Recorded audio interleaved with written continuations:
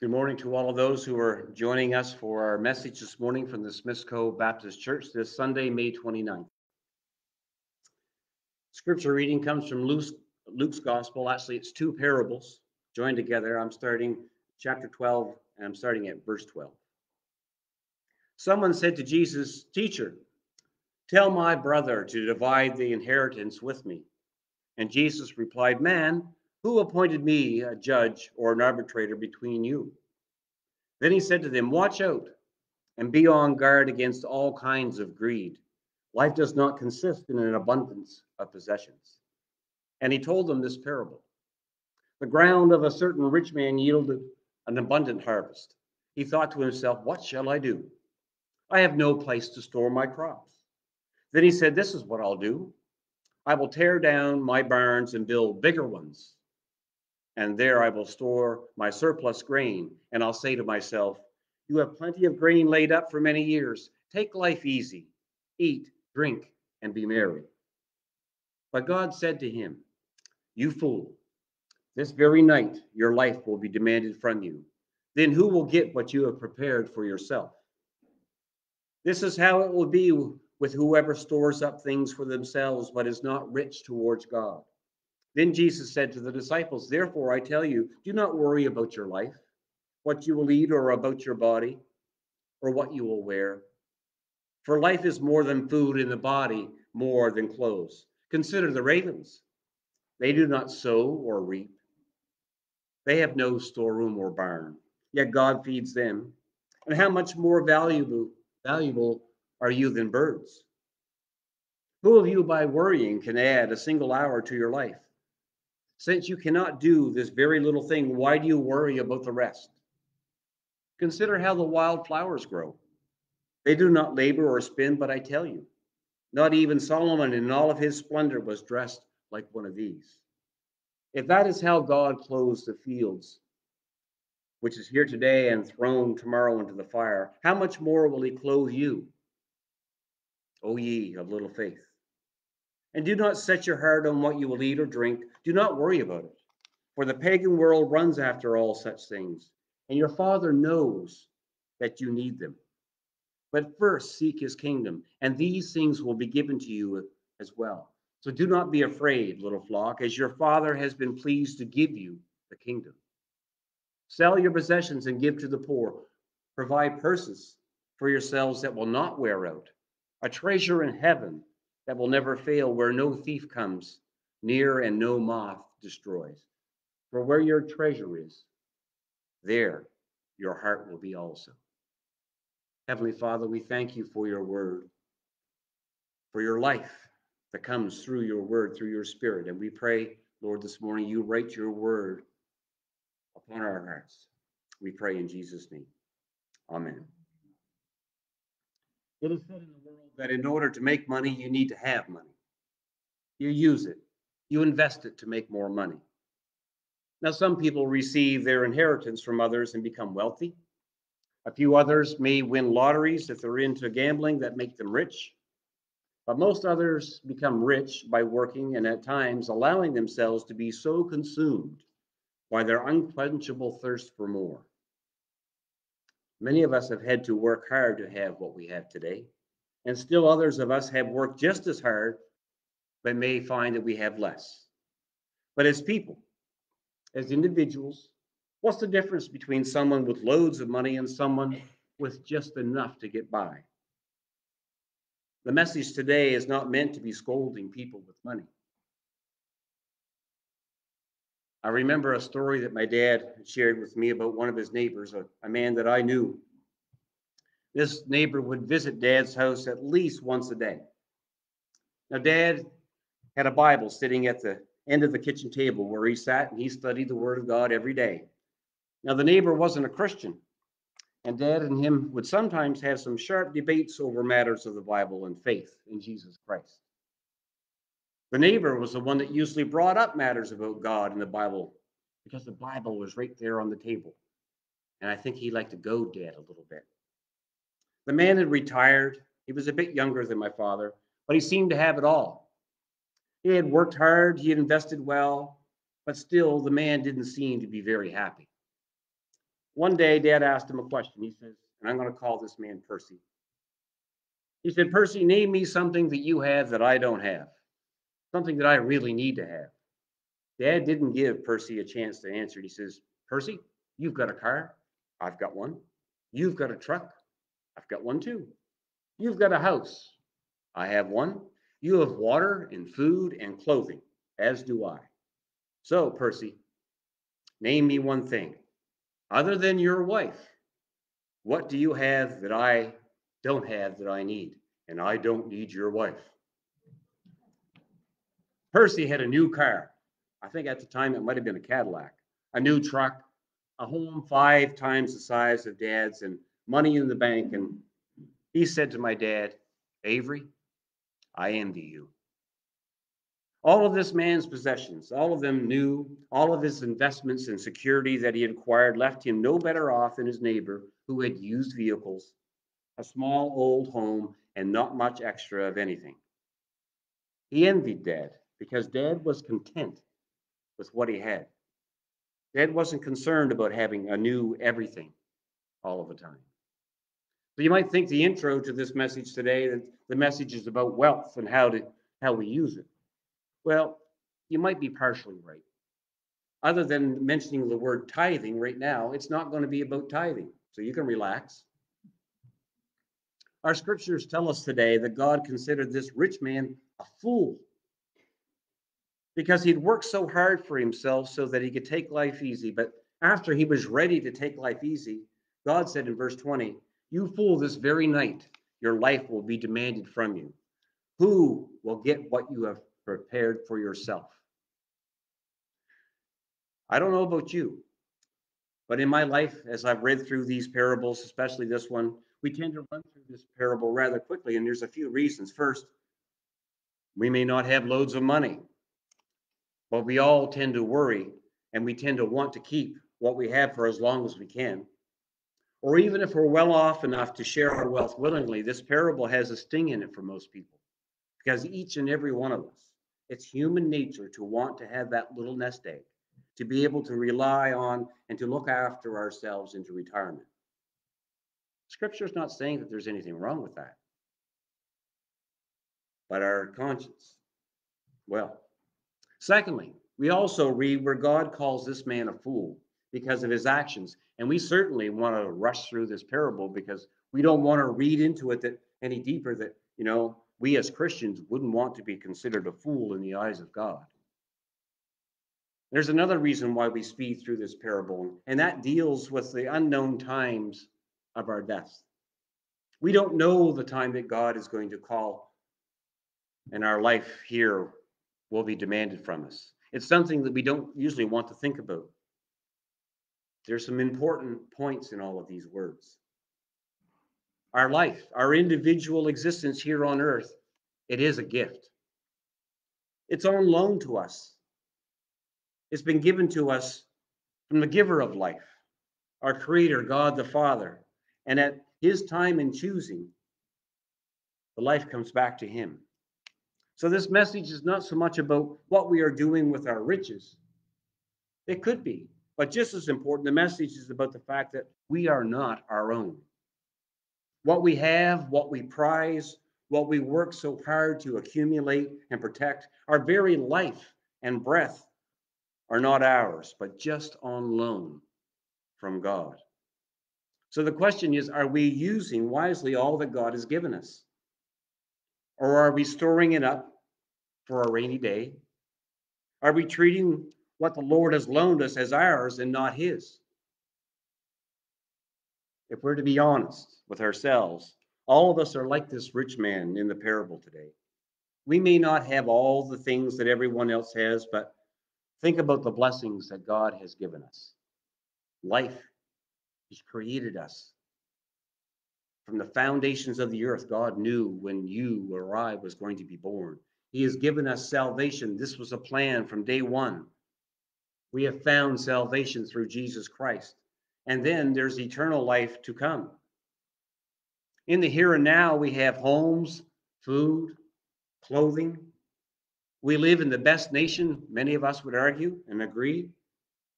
That doesn't sound right. Many of us would agree.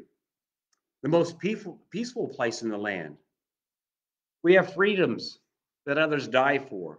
We have all of these things and much more, and yet we feel that we need not to have only more, but we forget that all that we have, it's all on loan. And we will not always have what we have today. Are we ready to start living in eternity? Are all of our investments and our worth, will they remain here on earth for someone else to consume after we're gone? Or have we laid up treasure in heaven where it will exist forever?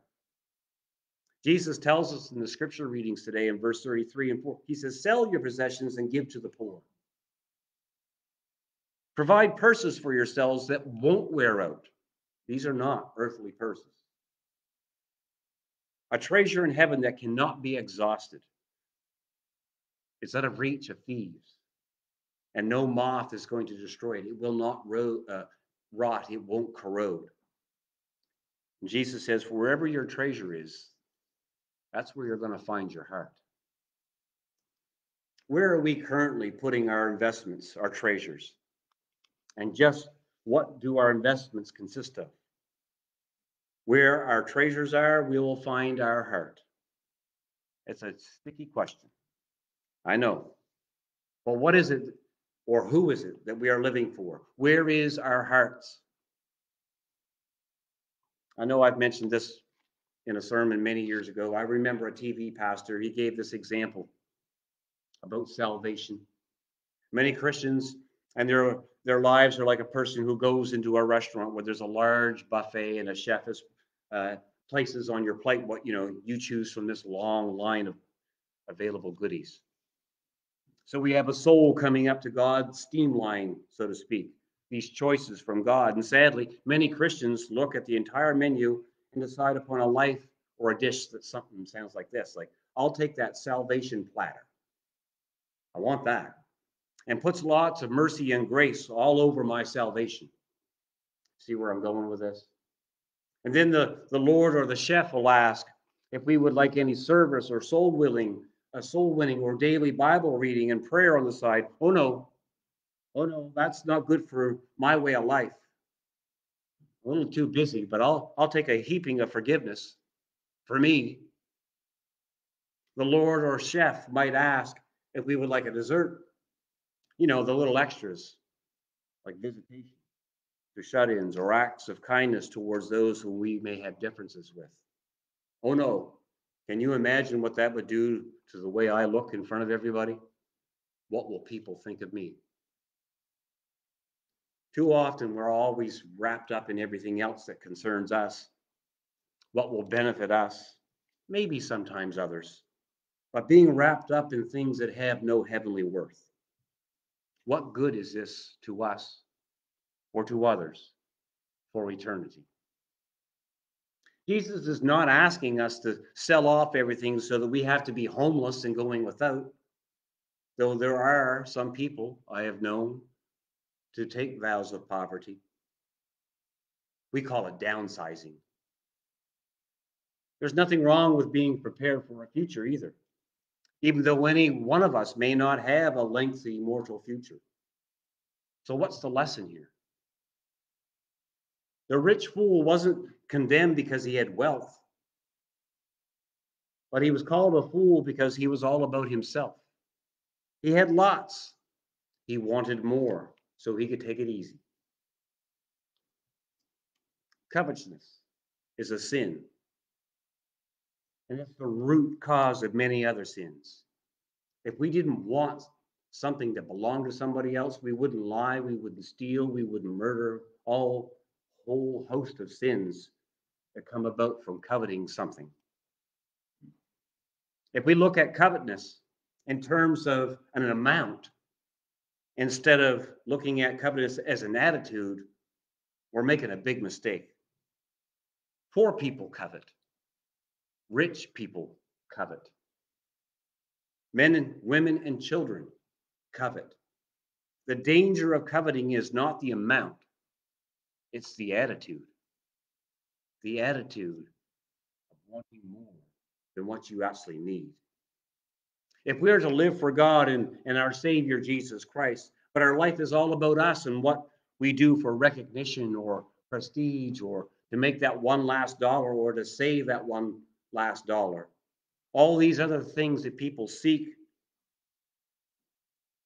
all these things that we want people seeing us do, that's our reward. There's no reward in heaven for those good, nice acts of kindness. Are you possibly thinking that I'm saying that we need to do stuff for our salvation? No, not at all. We know that it's by grace that we are saved through faith in Jesus Christ. But the problem is that we take the grace and all that comes with salvation, and then much of the time we live as if our life is our own. We have been bought for a price that we can't begin to pay for.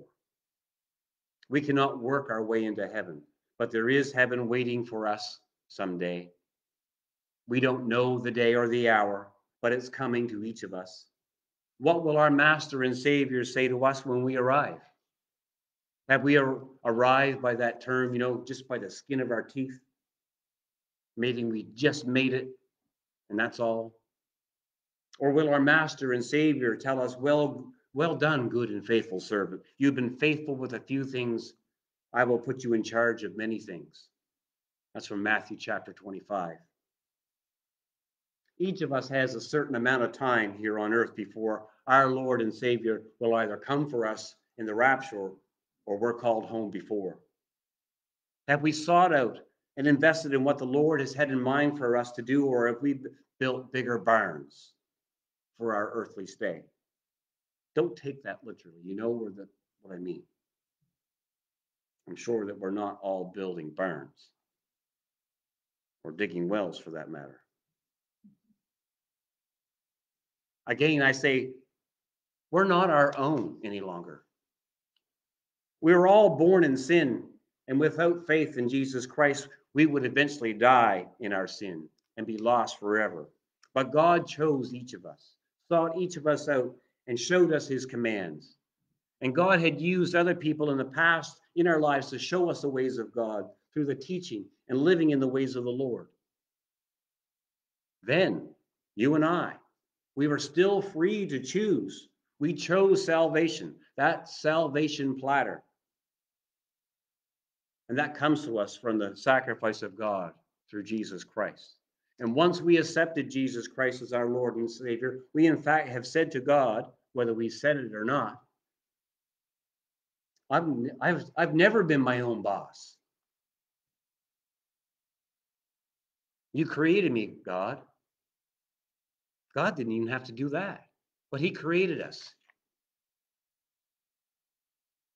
And he's given us a choice, and we've said, we choose you, Lord. I choose to serve my Lord and my Redeemer. And once we've made that choice, we have signed our life over. We've re-signed it over. It wasn't ours to begin with, but God had given us freedom of choice. We've signed our life over to our Creator and Savior.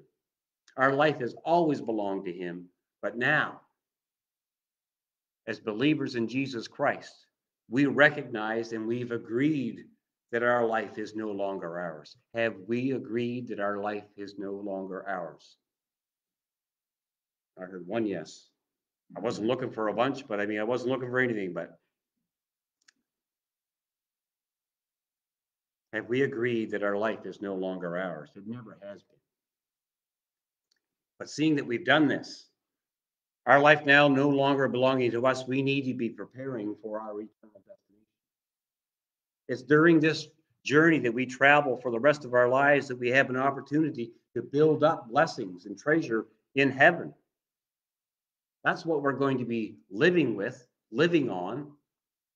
You can call that your heavenly retirement if you like. Are we making eternal deposits, or will our account just exist, but really not have any balance in it?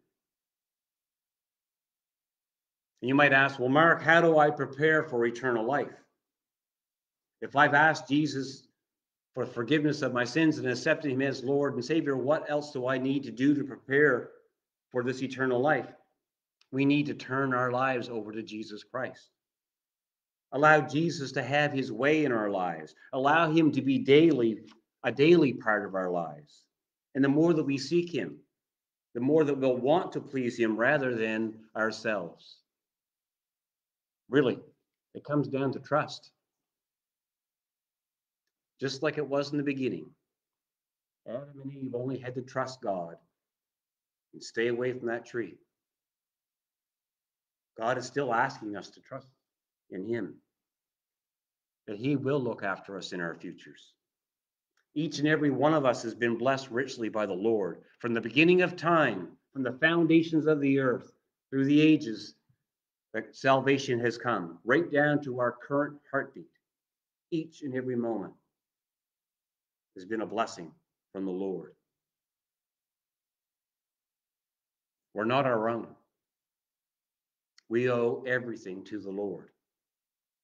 And the only way that that can happen is to submit to the Lord. Let him have control of our thoughts, of our actions, not storing up for ourselves today, but sharing with others what we have, be it our time, our wealth, our knowledge, our relationship that we've developed with God, sharing that with others. These are eternal treasures. And sharing these things and everything else that we have can bring others closer to God through Jesus Christ. And there is treasure in heaven that won't rot, that can't be stolen. We don't need to be fools. Let's just let Jesus have his way in our lives. Heavenly Father, your word always doesn't sit well, especially when it talks about our wealth, whatever we consider to be wealth. Many people misquote your scripture when they say that money is the root of all evil. But Lord, we know that your word says it's the love of money that is the root of all evil. It's that hunger and thirst for more that has us working 7 days a week, not sparing the time for those who could use a little bit of our time, a little bit of our love, a little bit of our time to seek you in deeper ways and build on our relationship with you. I pray, Lord, that your message today speaks to each and every one of us, because we are all guilty to a degree. Forgive us, Lord. And through your Spirit, convict us to make changes in our lives as we move forward. We pray a blessing, Lord, on those missing from our fellowship this morning, and we just pray a blessing on them. We pray for healing for those who are in pain, for those who are in the hospital, those who are facing surgeries and treatments. We pray for those who are in long-term care, those who could use a lifting of spirits, those who could use a lifting of their hearts with a visit, a phone call. Help us to share, Lord, what you have given us, because we are not our own. You tell us, Lord, that if we want to live, we must give up our lives, giving them up to you. We pray, Lord, that you'll guide us. Help us. We make this prayer in the name of Jesus, who has taught us to pray. Our Father, who art in heaven, hallowed be thy name. Thy kingdom come, thy will be done on earth as it is in heaven. Give us this day our daily bread, and forgive us our trespasses, as we forgive those who trespass against us. And lead us not into temptation, but deliver us from evil. For thine is the kingdom, the power, and the glory, forever and ever. Amen. Blessings on the day and the week that the Lord gives you. Of course, don't forget to wash your hands.